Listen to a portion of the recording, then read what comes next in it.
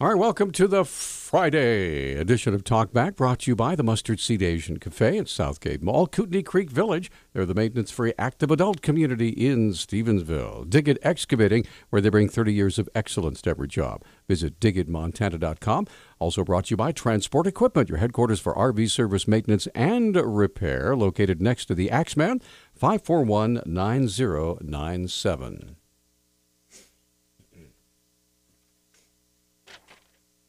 All right, welcome everybody. Friday. John King's over there. Hey, good morning. How you doing, man? I am pretty good. I'm happy it's Friday. Yeah, I you played me something this morning. It just made me bust a gut. I have to play. I wanted to play this for you because we're very human behind the microphone. Oh yeah, and you no doubt have noticed that, ladies and gentlemen. Yeah. And a lot of people don't realize just how live news can be. Oh yeah. Until you've had a mistake. Oh yeah. Well, I found this clip. Been there, done that. Okay. Peter's promised to tell me a story, which he hasn't until after this segment. Yeah, after the segment, yeah. So there's this... and after the kids are in bed. Okay, but go ahead. Oh, boy. So there's this clip of New Zealand. Now, this is television, but it makes just as much sense on the radio. Sure, because it's still live, right. You can't see the lady crying, but... if you want to pull the clip up, the name of the anchor here is Hillary Berry, and it is New Zealand news. Yes. So when they say the word "to," it sounds like the word "toe," etc. Right. But I think you'll get the gist. I love the way they talk, though. All right, you ready? Yeah. Okay, ladies and gentlemen, turn up your radios because I guarantee you will be on the floor in just a moment. Stand by. Here we go. Mohammed Rizalman will be sentenced today at the High Court in Wellington on an indecent assault charge. Rizalman pleaded guilty, but there were still disputed facts over why he followed Tanya Billingsley home. Emily Cooper reports. Mohammed Rizalman once had an untainted 2-decade-long career in the Malaysian military. Today, he'll be sentenced for indecent assault. In November, he admitted following then 21-year-old Tanya Billingsley home. He said he'd had an emergency defecation situation and needed to use her bathroom, but the judge in the case found he had a sexual motive. An emergency defecation situation. How else would you describe it? Anyway, carry on, Hillary. Yeah, just I think I'm having one myself. Okay, now this is where it gets good. Here we go. Because this next story is so tragic, I cannot be laughing. Right. Investigators believe a bomb caused the explosion on a plane which has just taken off from the Somali capital of Mogadishu. The blast blew a hole in the side of the plane, and one of the 74 passengers on board was sucked out, which is terrible. And I'm not laughing at that. As the plane was at relatively low altitude, there was no violent decompression, and it held together. No one is responsibility. Today could be the day I lose my job. Okay, so there you go. This was live TV. Okay, no curse words, mind you, except if you consider an emergency defecation situation would be. I don't know. They were speaking in New Zealand. Who knows what they said? I know. But okay, so that brings me to a story that I must share. This happened a long time ago. I even worked for another radio station here in town, and my good friend Bill Schwanke, former voice of the Grizz, Bill Schwanke, he was doing the news with me that day, okay? And in that time, this is long before computers, long before automation and all that. Everything was absolutely live. So what Bill would do is he would do national news, and we had these little carts that looked like little 8-track tapes, and he would record news cuts onto the carts, right? And one of them was, it was a story about Congressman Wayne Hayes. Now, you're way too young to remember this, but Congressman Wayne Hayes was caught in this horrible sex scandal, all right? And his, quote, secretary, well, anyway, they asked the secretary, she testified before Congress, all this sort of thing, and they asked this gal who was absolutely beautiful, blonde bombshell type, right? Mm-hmm. I think her name was Elizabeth Ray. Okay, Elizabeth Ray and Wayne Hayes. And they asked her And of course, remember, Bill and I are doing this live. So he's reading the script. He says, and they asked Elizabeth Ray what could be done to keep this kind of thing from happening again. And she said, and this is a quote I will never forget. She said, and I quote, "Well, I think it's very important that everyone have to take a civil cervix exam."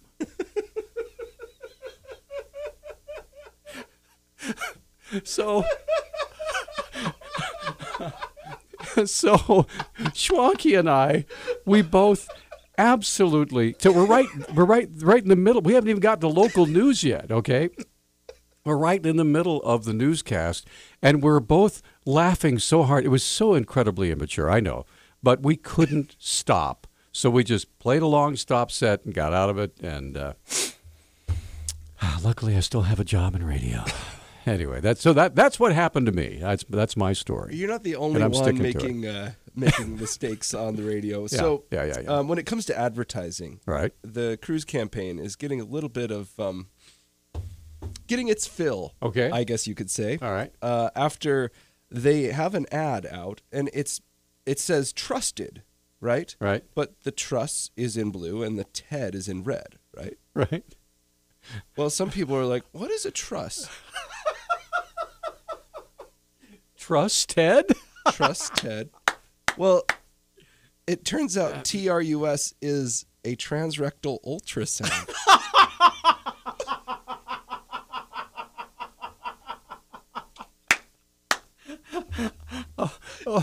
Okay. So, if you want to take them at their word, I guess that would be a sweet vengeance, perhaps. And remember, Ben Carson's a doctor, so he could do that. He's not a very good doctor, according to Donald, but He's a brain surgeon. I'm sure he could figure knows out how to run a truss. Transrectal exam. Ultrasound. Okay, so now that we've ruined this perfectly good segment, we'll take and come back and talk about some other stuff. But I thought you might enjoy a little chuckle. If you missed the debates last night, they got pretty heated, and I have some of Now, the most fiery exchanges. For folks who don't know what we're talking about, this was the very first one-on-one debate between Hillary Clinton and Bernie Sanders. You know, without the other fella who was Martin O'Malley, who was dropped out of the race. So it was just the two of them battling hammer and tongs. Well, and actually, this is one of those debates that wasn't supposed to be. Oh, really? Yes. Okay. The Democratic committee allowed it late in the game. So was there a winner and a loser? I'm sure there always is in someone's mind, right? Okay. Well, we're going to take a break. 721-1290. It's open phones until 9, and we're expecting John Kappes from Mountain Water Company to be with us from 9 to 10. Lots going on there. I have lots of questions I want to ask there. So anyway, like what's next with all this stuff that's been going on? Your with trusted source in news exactly. and talk radio. Trust Ted. We'll be right back. Ow! Ow, yeah. Come on, baby. Ow! I'm just stalling because John's out of the room. All right, we're back. 721-1290. I've already been told that we need to settle down in here. Oh, really? Yes. One of my most trusted friends at the radio station looked at me, very serious look, said, "Okay, you guys need to settle down in there." I noticed you said trusted friend. Yes. Oh, fine. That was unintentional. Well, I know it was totally. I can't help myself. Yeah. Anyway, all right. So aside from that, I'm sure we'll definitely take that advice to heart eventually. Okay, so we have. Gosh, this is 3 minutes long. Yeah, so. it's a bit. It's actually a couple clips combined. Okay, it's kind of. They're not too far away from each other in the debate, but this is where things got to their most volcanic, I guess you could say. Yeah, here we go. There is this attack that he is putting forth, which really comes down to, anybody who ever took donations or speaking fees from any interest group has to be bought. And I just absolutely reject that, Senator. And I really don't think these kinds of attacks by insinuation are worthy of you. And enough is enough. If you've got something to say, say it directly. But you will not find that I ever changed a view or a vote because of any donation that I ever received. And I have stood up and I have represented my constituents to the best of my ability, and I'm very proud of that. So I think it's time to end the very artful smear that you and your campaign have been carrying out in recent weeks. And let's talk about the issues. Let's talk about the issues that divide us. Okay, let's talk we about both issues. agree with campaign finance reform. Let's talk about issues. I worked hard for McCain-Feingold. I want to reverse Citizens United. Let's talk about and so issues. Let's talk about issues. Let's talk about. There is a reason why these people are putting huge amounts of money into our political system. And in my view, it is undermining American democracy, and it is allowing Congress to represent wealthy campaign contributors and not the working families of this country. Well, Senator, I don't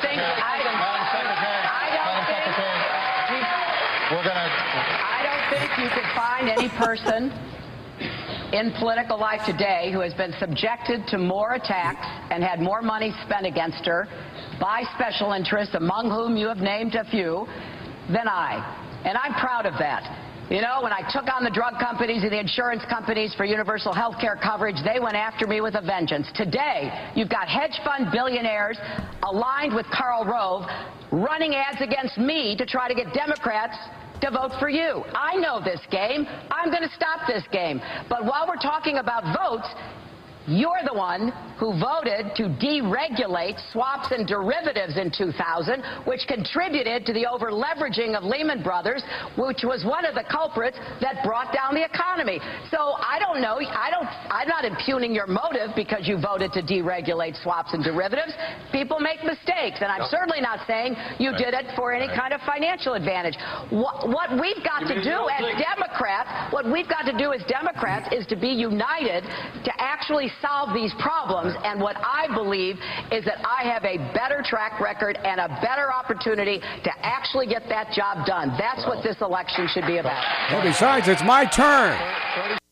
All right. It's my turn, doggone it. Later, I don't have the clip, or we're not going to play it anyway. Okay, so right. yesterday, there was a little bit of a forum, right, in New Hampshire, and Hillary said that she didn't plan on running for president when she gave those $200,000 speeches for Goldman Sachs and some of the other big banks, right? All right. She hadn't even thought, it hadn't even occurred to her to run for president. Just because she failed 8 years ago, Yeah. So what happened right after that, right, is during last night's debate, they're like, well, what did you actually speak to the banks about when you did those speeches? Oh, I told them about how I was going to come and break them up, and they paid me $200,000 for it. Oh, I bet that's right. Well, can you release the transcripts of those speeches? And she said she would look into it. So now it's kind of a waiting game on whether or not she releases the speeches. Well, but they may be they may be buried in some of those emails. She's like, I would love to, but they're considered classified in my email system. Yeah. Anyway, all right. We have a caller on the line. Go ahead and put those headphones on, John, so you can take part in the conversation here. Even though you're not scheduled till 9, we love having you in the studio. Okay. Mark, you're on Talkback. Hi, thanks for holding. What's on your mind? Oh, it's about the Lady Grizz last night. Yeah, it was a remarkable game. They had a lot of 4-game losing streak, and they really performed well last night. Yeah, they did not want to be on the wrong side of history by making it 5, which would have been Robin's first 5-game losing streak. Right. So, in that last segment about Hillary and Bernie. Yes, sir. Yeah, I'm sure that Macaulay Fowler is really feeling the burning, the ankle sprain. Usually she stays outside, because she's a 3-point expert, sort of like Stephen Curry. But she was crashing the boards, because they need the rebounds. That's how she got hurt, coming down on someone's foot. Sure. So I'd like to give a shout out to her, You got going, going more than 100%, so they could uphold Robbins, not losing more than 4 games. Well, good job, Mark. Thanks for the update. We appreciate it. All right, Catherine, you're on Talkback. Hi. Hi. Well, about Hillary's little points about fees and all that. she got paid $675,000 giving a speech to Goldman Sachs. Mm-hmm. Anderson Cooper in a CNN town hall got kind of dinged her about that. This was right after she was railing about Wall Street. And so... Methinks thou dost protest too much, yes. Yeah, and so he said, well, what about that $675,000 speaking fee to Goldman Sachs? Well, they offered it. Yeah, that's what they offered. Actually, I think I have that clip in here. Oh, do you? Well, we might have to find it after the break, though. Yeah.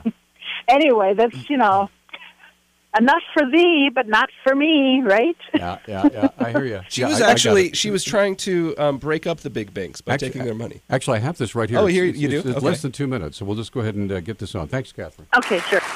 One of the things that Senator Sanders points to and a lot of your critics point to is you made 3 speeches for Goldman Sachs. You were paid $675,000 for 3 speeches.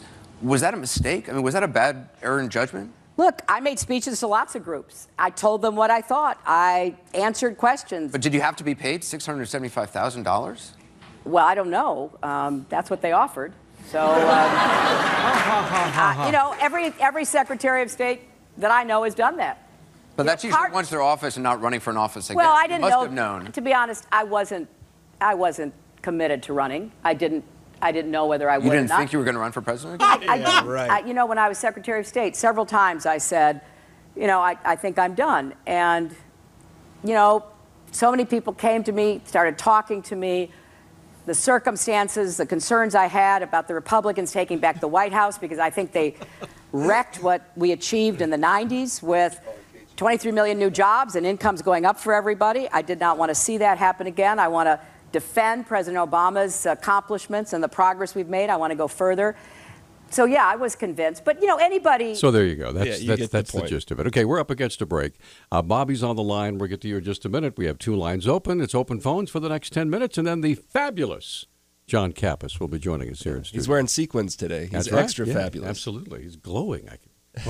We'll be right back. Okay, we're back on Talkback, and real quick, John, you did a really good story this morning about the parking meters, so you want to talk about them here real quick? Yeah, sure. Let me read some Facebook comments. Okay. I don't know if we'll be able to get to. We have parking meters. They're going to be with us forever. At least that was what the Parking Commission told me yesterday. So let me read some of the comments, and let's get Bobby on the air first. I think we should prioritize. Kitty says, we love the fun in the morning. Elena says, regarding last night's theatrical debate, did either of the debaters or the moderators mention the Constitution or guns other than the Brady Bill reference? I don't think so. I didn't watch. So and then Mitchell says, she sounds so shrill. Yes, she certainly does. That's an alliteration. She sounds so shrill. All right, let's get Bobby on. Good morning, Bobby. Hi. What's on your mind? Concerning her fees that she charges for speaking, when she spoke at, I don't know which university it was, doesn't matter. Anyway, she charged them $300,000. And they said, isn't that a little bit much considering this is taxpayer money? And her response, or her people's response, they represent her, said that's the discounted rate. and will also send over her people to inspect everything before she shows up and can actually agree to speak there. And she has to have a certain kind of chair. She has to have the proper cushions. And she didn't like the podium. So they had to change the podium at the university's expense, and I guess it was a lot of money. I don't know. Was it all just green M&Ms in the ready room as well, or what? Well, she has to have her things or she's not happy. And she has to have a proper podium that she agrees with, or they have to change it and buy a different one. And she was giving them the discounted rate of $300,000. So I don't know. Maybe she's a little disingenuous. You think? Okay, Bobby. Thanks. I think there's an easy way to test this theory out. If the money doesn't matter, then she would have given equally as many speeches for the high dollar askers as for the low bidders. Those schools, community services, places that weren't going to make a dime off of it, but weren't going to spend big dimes for it. Right? How about some inner city school that wanted the Secretary of State to come and speak? Would she have done that for free? I don't know. And who knows? She may have. I don't know. But well, here's the thing. Saying, if Hillary did these speeches for little to no money or for charity, right, she should be using that as her Absolutely. response. Absolutely. I gave a $600,000 speech for Goldman Sachs, but I also gave $200,000 to my local charity for a volunteer effort, whatever. Or forget that. I did a free speech for the folks in Harlem or wherever, or whatever it might be. I would be touting that, but I guess she didn't. So. Okay, real quick on volunteerism. Yes. I heard so many complaints this past week that I called the parking commission about the parking meters downtown. Right. I have heard from businesses saying they're running out of money, people having problems with them, and basically the story I got is we're going to work to make this work was basically the pitch that I got from the parking commission. They've actually sawed off the poles for all the old parking meters. So they're just like stubs there, or they just the ground? right even with the sidewalk, they're gone. I was going to tie my bicycle to one of those. Sorry. You'll have to stand in line to talk with Luke, which happens to be my son's name, which I think is kind of cool. So, but they're blaming him. Anyway, we're going to take a break. We'll come back. We'll be visiting with John Kappes and getting your phone calls in the next hour. Welcome, everybody. Hour number 2 of the Friday edition of Talkback, brought to you by Bulls Eyewear. They offer some of the lowest prices in town on contact lenses. See Lynette at 2910 South Reserve.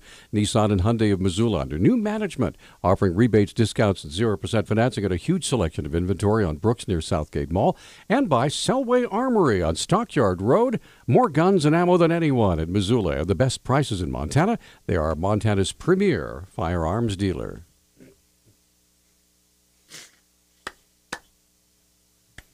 All right, we are thrilled and honored to have in the studio the president of Mountain Water, John Kappes. How you doing, sir? Great. It's been a year since you stood in that spot. It has been. Yeah, it's been what a year.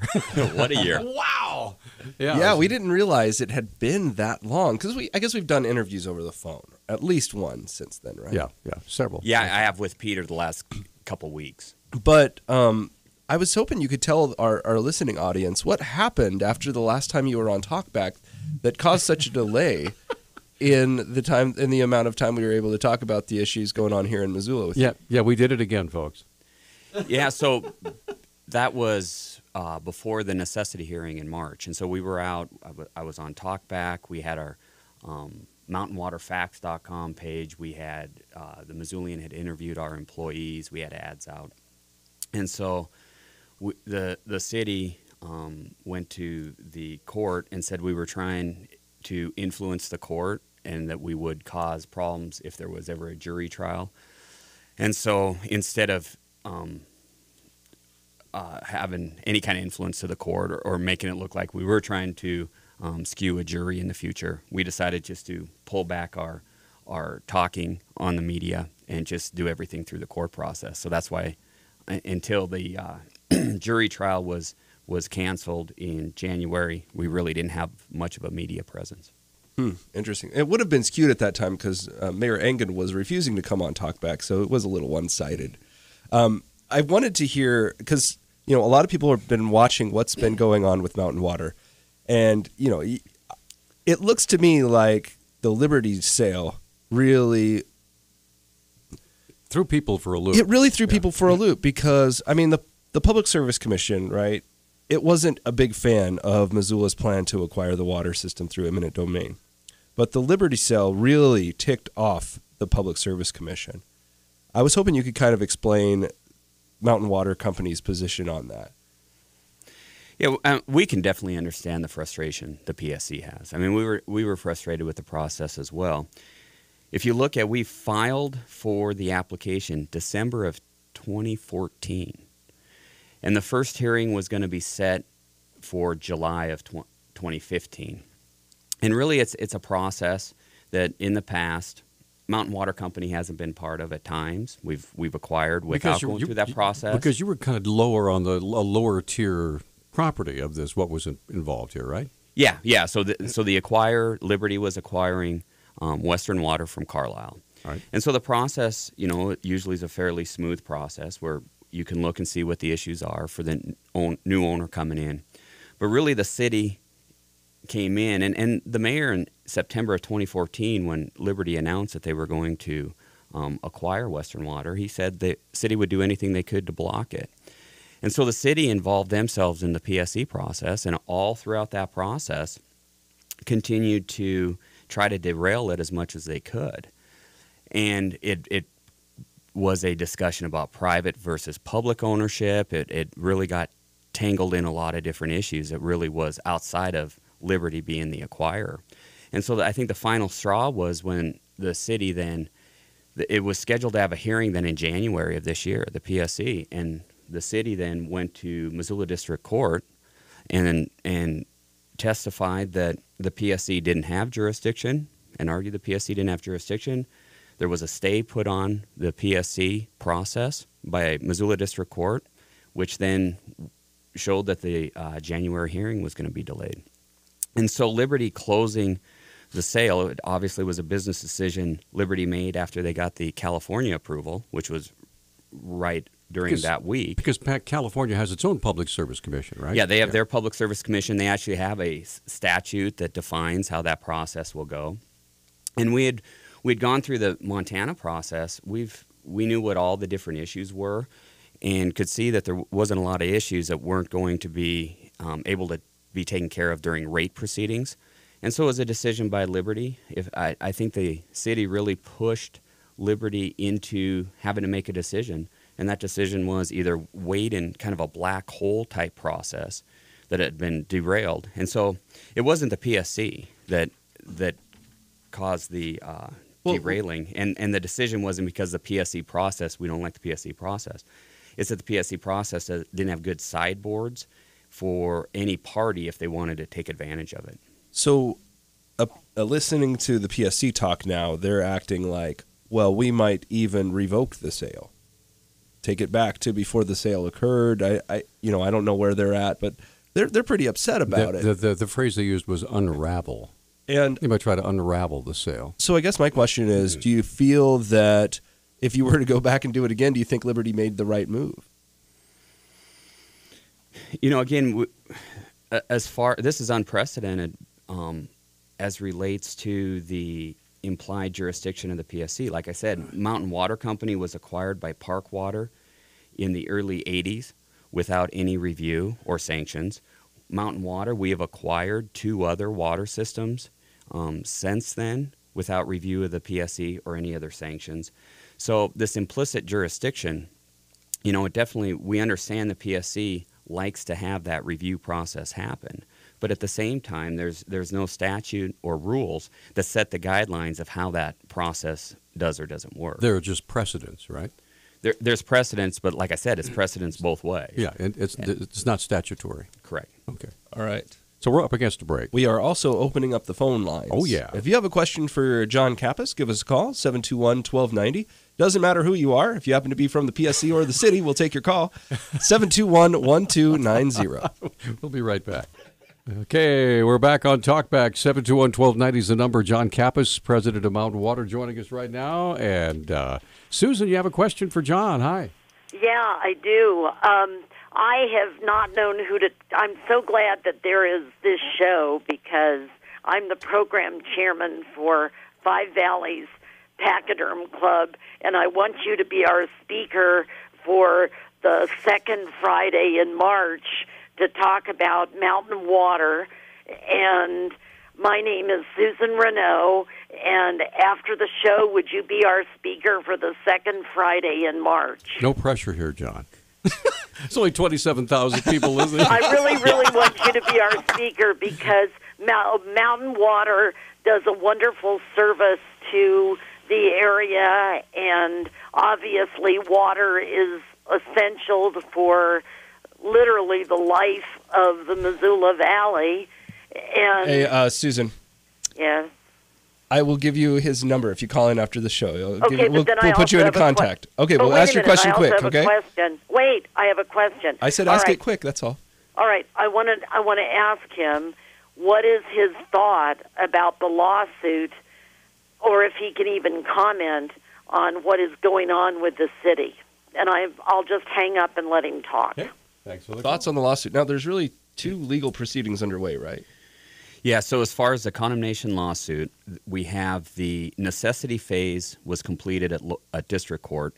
We have appealed that decision to the Supreme Court. The Supreme Court will hear oral arguments. Now, the necessity phase was that long trial that we had, right, with all the famous people. That's correct. It was in March of 2015, over 2 weeks. Over $1 million it cost to operate that trial, right? Oh, really? Just the trial? Yeah, just the trial. So anyway, go ahead. Yeah, and so I think up to date total costs on both sides, legal fees, were at about $12 million.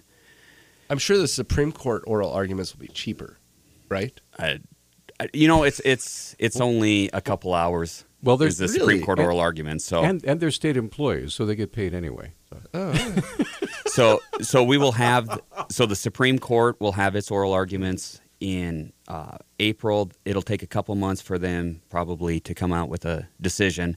If they remand any of that back down to lower courts, and we will continue the necessity phase. At the same time, parallel, we've had the valuation phase. The district court has not made a final decision in that valuation phase.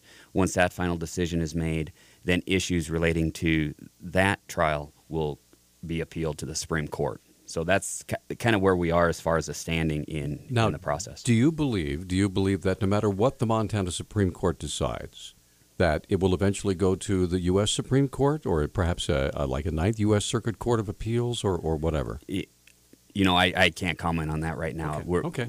It would depend on probably rulings of the Montana Supreme Court. The reason I ask is because I have friends who have been in the utility industry, okay, and they are telling me that universally that utilities all over the country are watching this situation to see which direction it goes, whether privately held utilities are going to have rights, or if they could just be willy-nilly taken over by a city if they decide they want their water system. So anyway, certainly, and that's our appeal.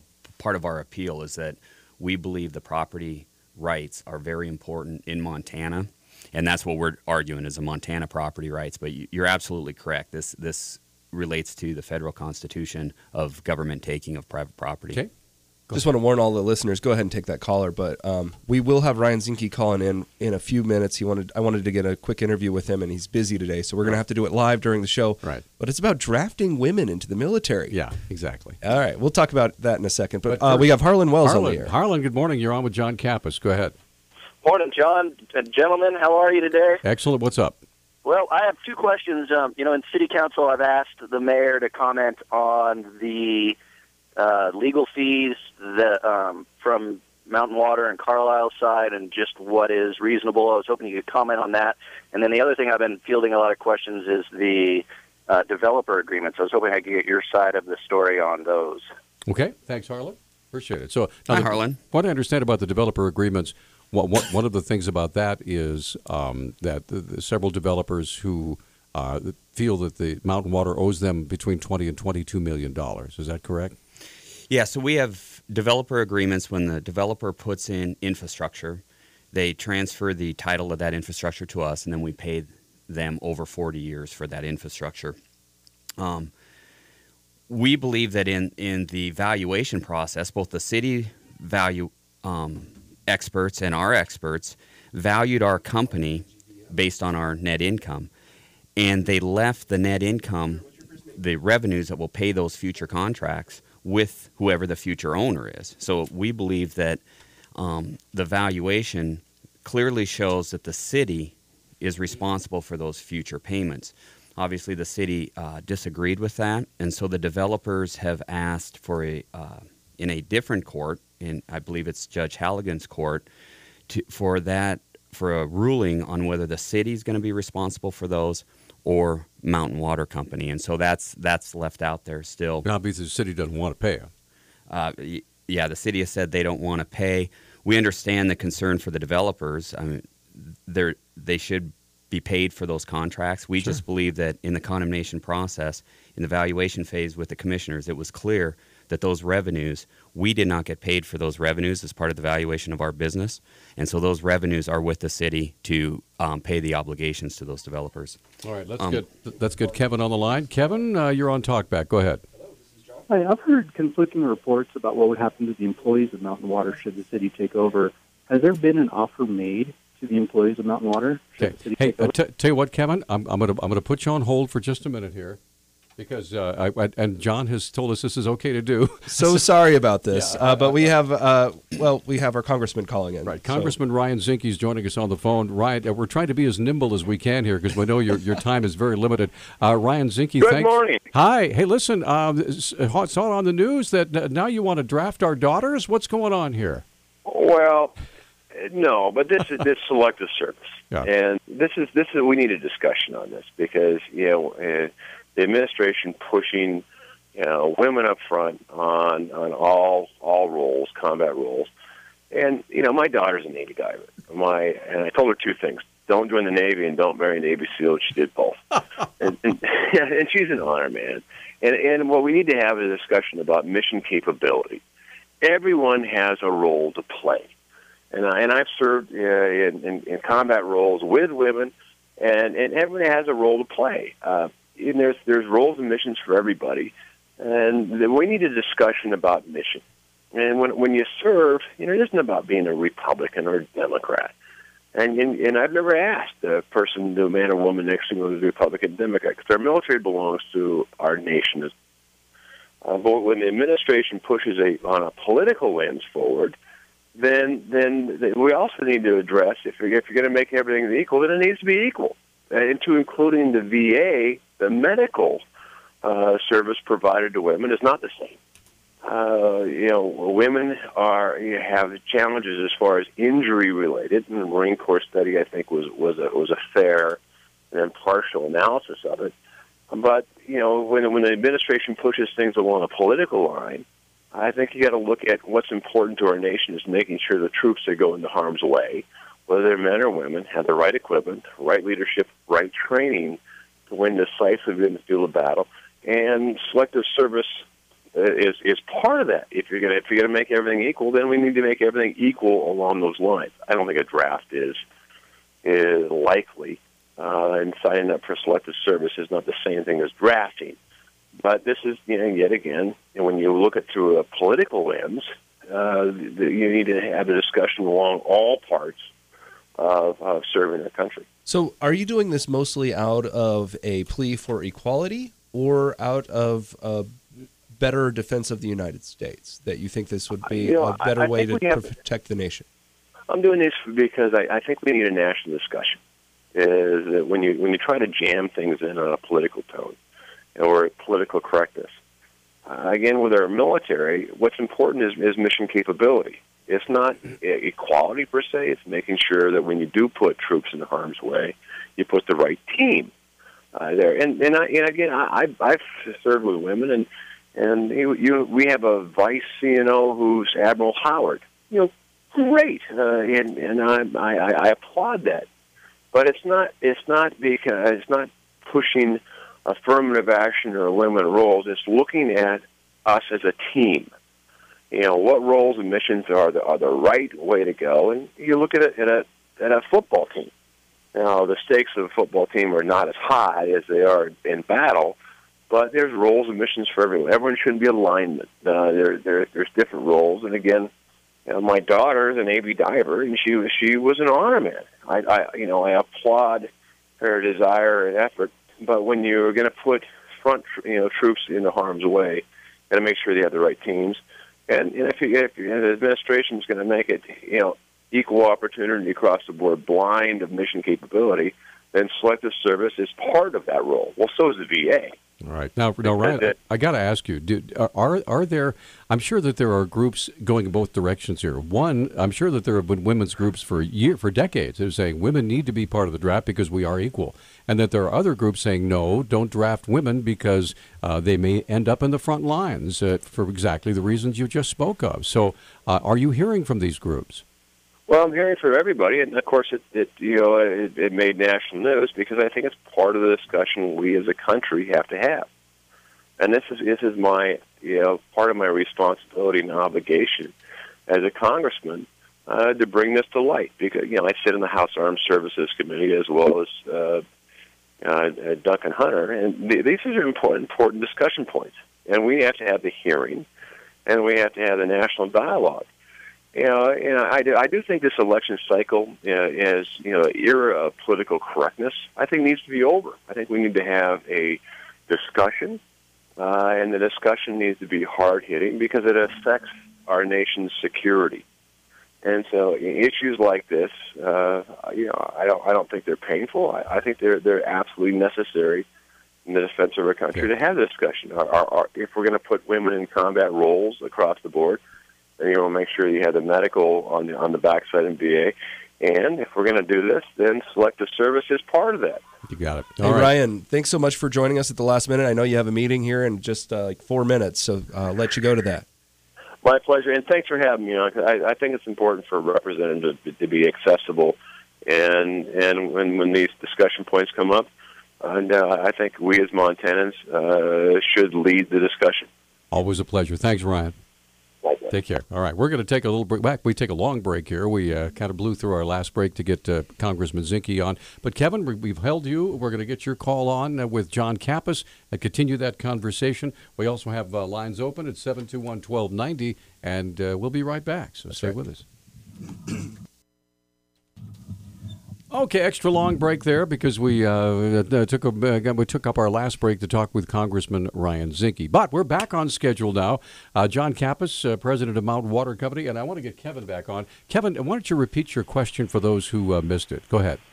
Sure. I've heard a lot of conflicting reports about what would happen to the employees of Mountain Water if the city does in fact take over. Has there been any valid offer made to the employees to retain them? Okay, thanks for the call. So, John, what do you think? At this point, there hasn't been anything settled with the employee group as far as what it would look like if the city does acquire the water system. The city has said that they don't intend to harm the employees, but I would note that they just recently filed a motion in front of Judge Townsend saying they do not and will not pay for the attorney fees that the employees have incurred because of this lawsuit. They said that the employees did not better their position in the necessity phase, and so that there isn't an offer out there. And we believe as an employee group, the offer that started was that the city said they would take the employees at will, which in Montana is illegal. And they also had made comments that they would humanely. I'm sorry. What do you mean at will? What does that mean? So other states have their employment is at will. In Montana, it's just cause. So termination has to be, you have to terminate for cause. Okay. Gotcha. And so in Montana, the law is different. So in the offer that was made, the formal offer for the condemnation suit, the city said it would be at-will contracts.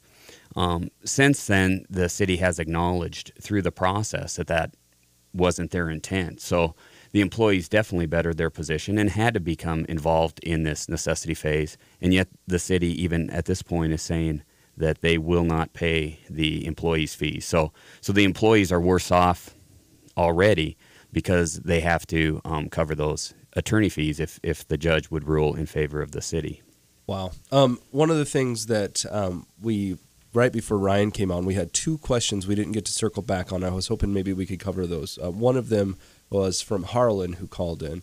I think you were able to tackle part of his question, but missed the other part, right? Yeah, Harlan had asked for me to also comment on the reasonableness of the legal fees, because if Mountain Water prevails, the city has to pay legal fees. But it also in the statute, if the fair market value is greater than what the city originally offered, then they have to pay legal fees. And the city originally offered $50 million. The fair market value came in at that 88.6 number. So either way, the city has to pay the legal fees. And Harlan was asking about the reasonableness because the statute does say reasonable legal fees. And I'll just point out that the city's up to about $5.1, $5.2 million in legal fees. Mountain Water Company at the end of December, that's the number I have at this point, our legal fees were at about $5.4 million.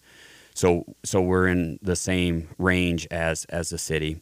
And then on top of that, Carlisle has about Western Water $1.9 million. So we are more than the city, but Carlisle did argue from the very start that they didn't have to be in this. They should be let out of this because the assets were owned by Mountain Water Company. And they said that it would be costs that would be incurred if they were forced to stay in this. And the city argued they should stay in.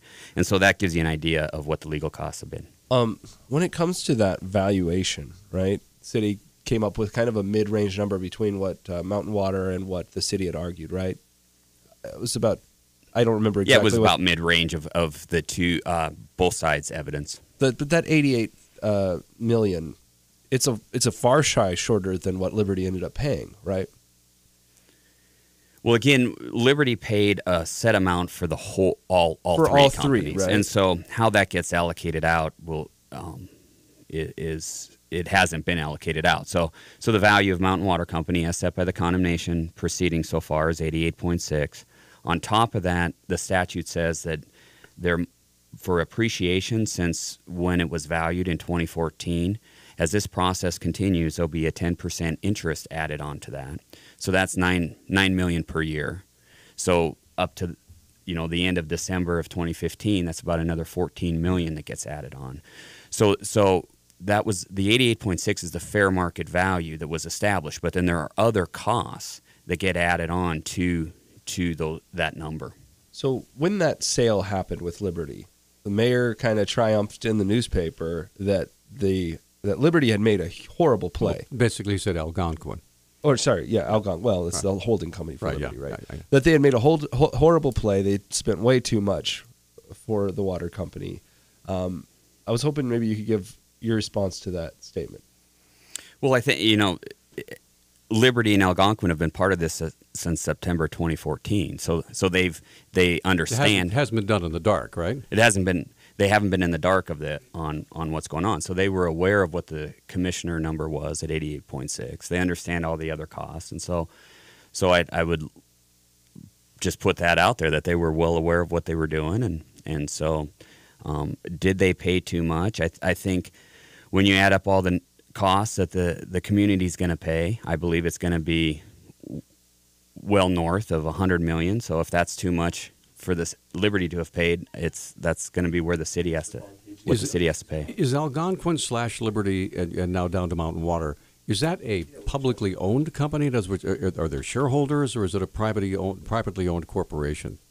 So Algonquin is a publicly traded company on the Toronto Stock Exchange, and then Algonquin then owns Liberty Utilities, right, which holds the regulated companies in now 11 states throughout the United States. Well, the reason I ask is because with this move that Liberty made, are there shareholders that are saying, "Wait, why did you do this?" In other words, has there been any response from the shareholders about, or if there are shareholders? I would have to leave that up to Algonquin to answer that. Okay, because I don't deal. I was just curious. You can't be in Canada too at the same time, man. Canada, eh? I like it.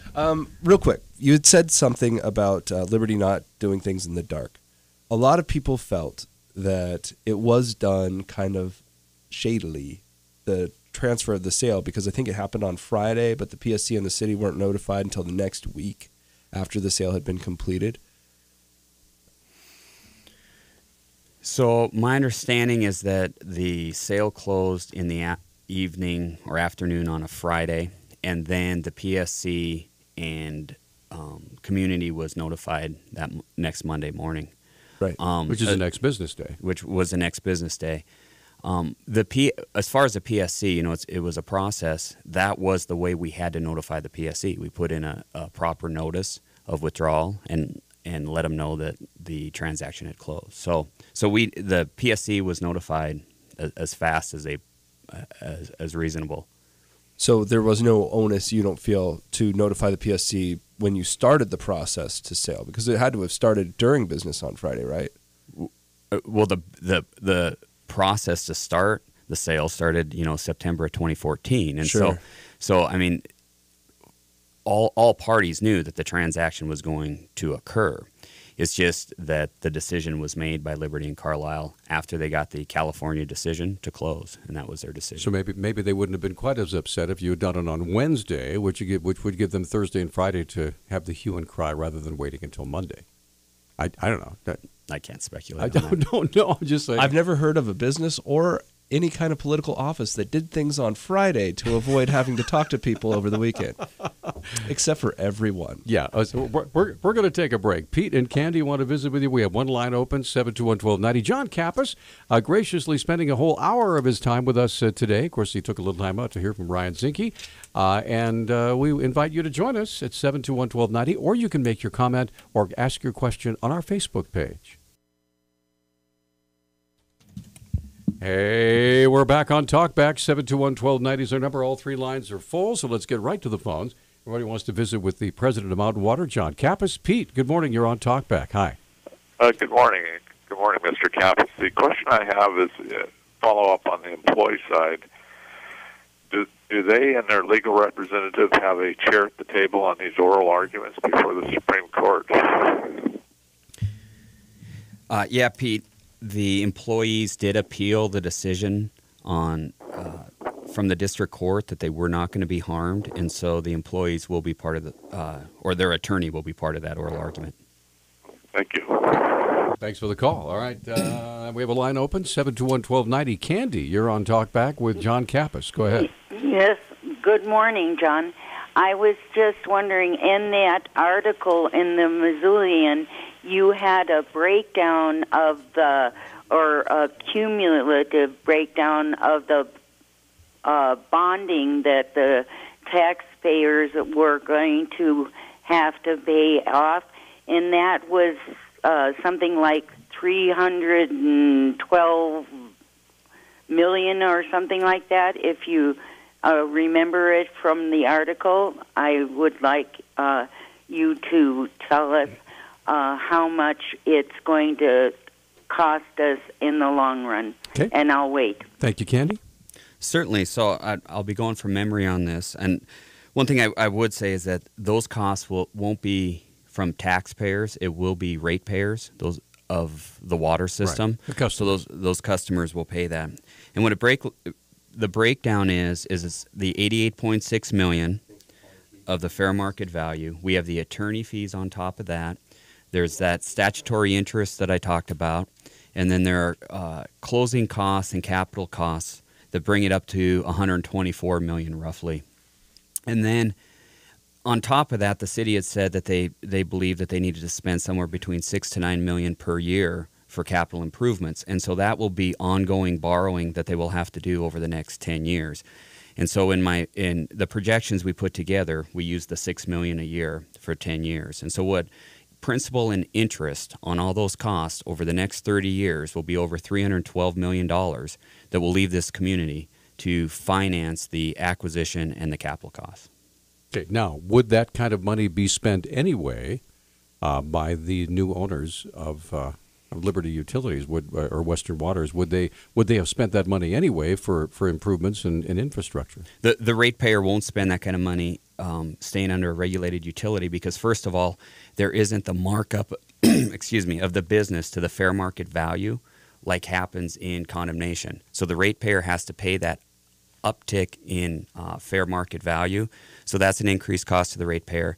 The other thing is that we do have returns, but our returns are what we put back into the system to do that infrastructure. Okay. So not as much money will leave under private ownership as under the public ownership plan. So the city's case that it can do it for cheaper, you feel, is flawed. Correct, and actually in the necessity phase, to do it without a rate increase, the city said their max dollar was about $77 million.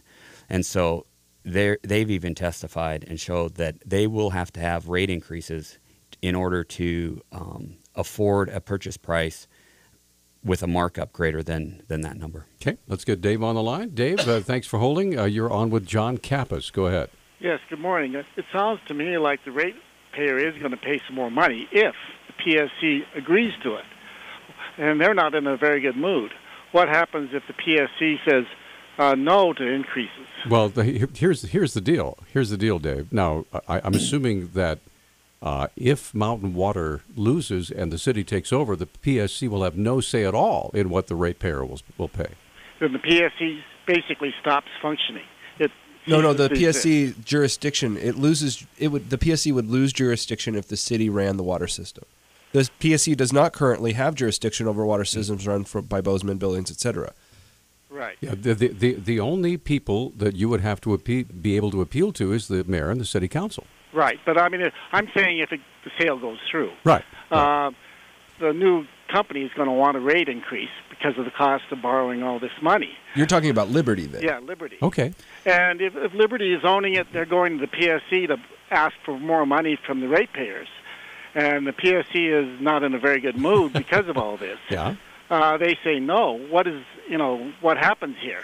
Well, they can't just say no because they are not happy with them, right? There's certain standards the PSC operates. There has to be cause. Well, and Mountain Water Company and Liberty will not increase rates because of the cost of this acquisition.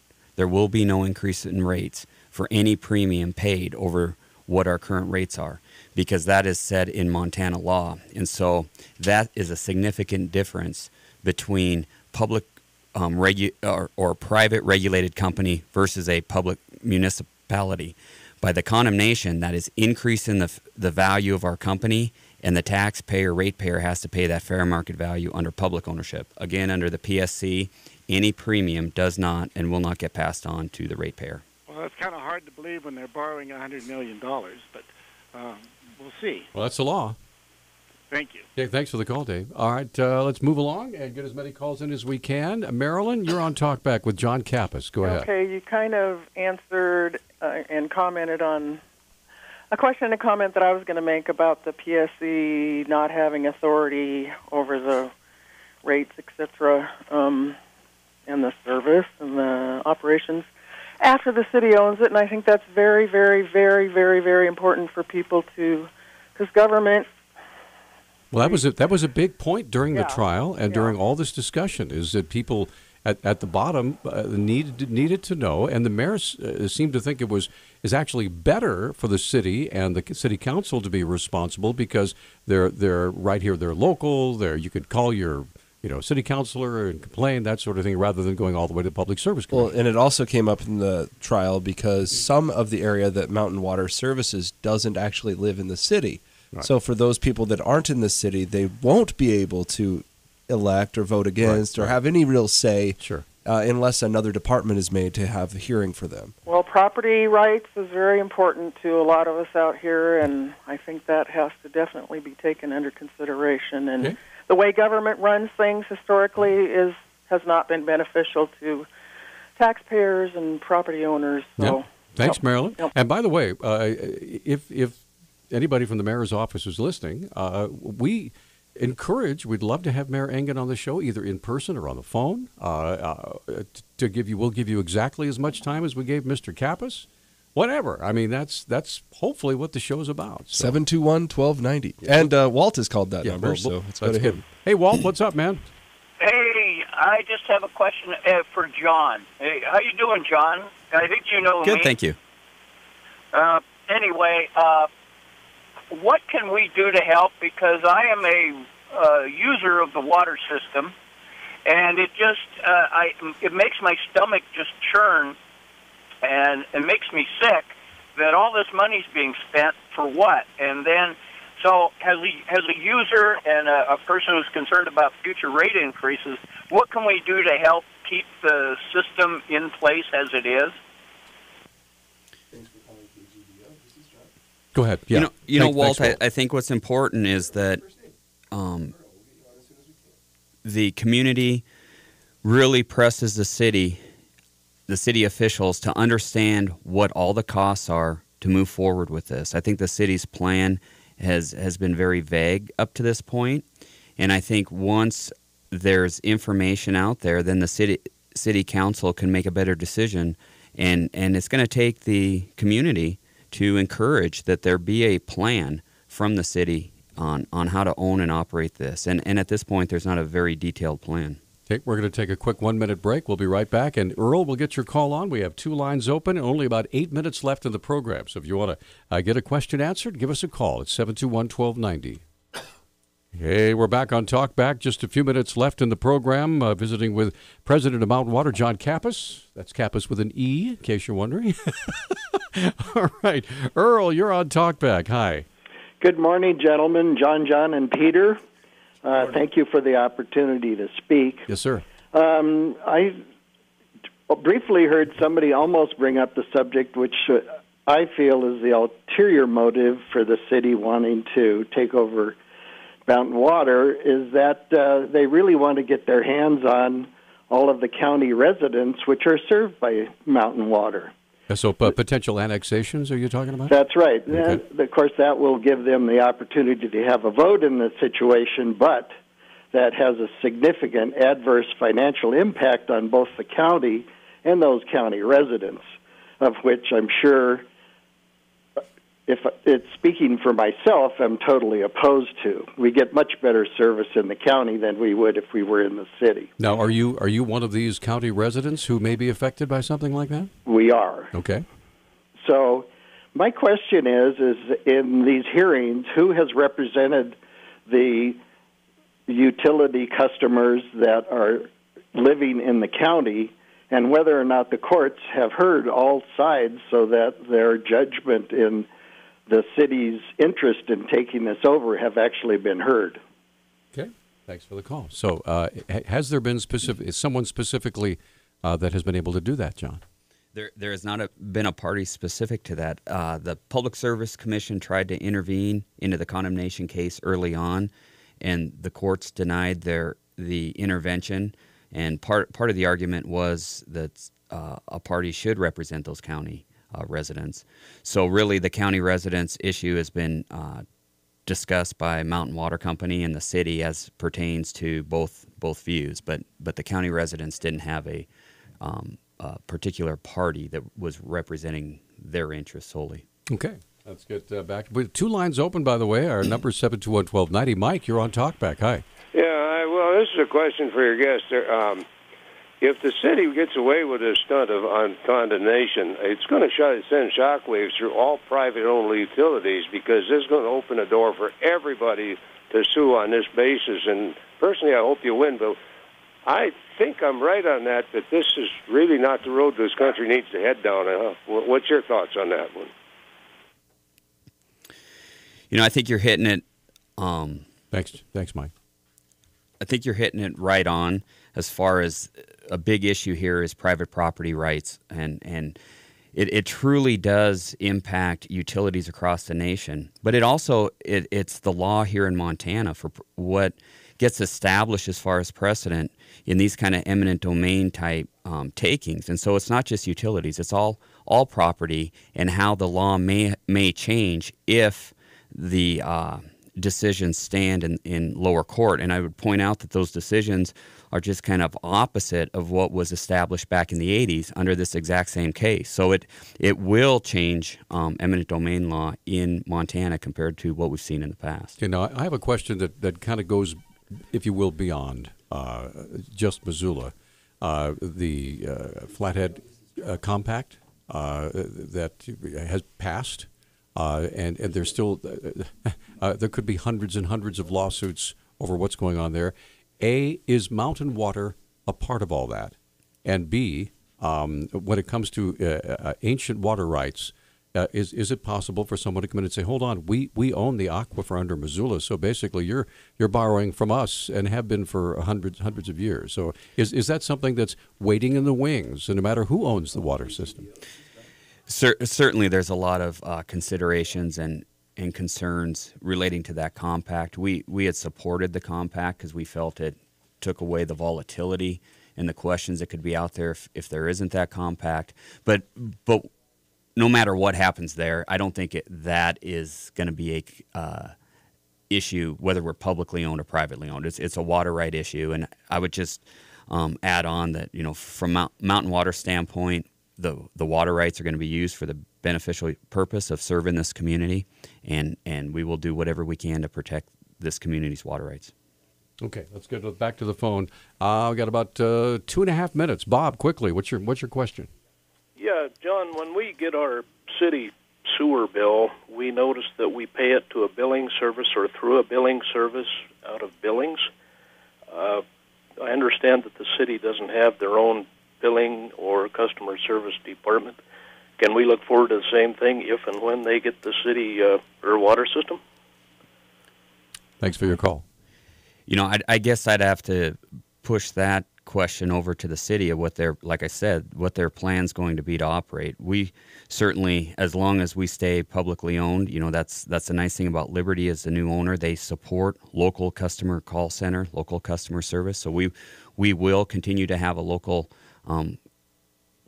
presence here, and we will continue to serve our customers locally, and that will continue as long as we own it. Thank you. How is your water dripping? Right. Okay, Mike, real quickly, got about a minute. Go.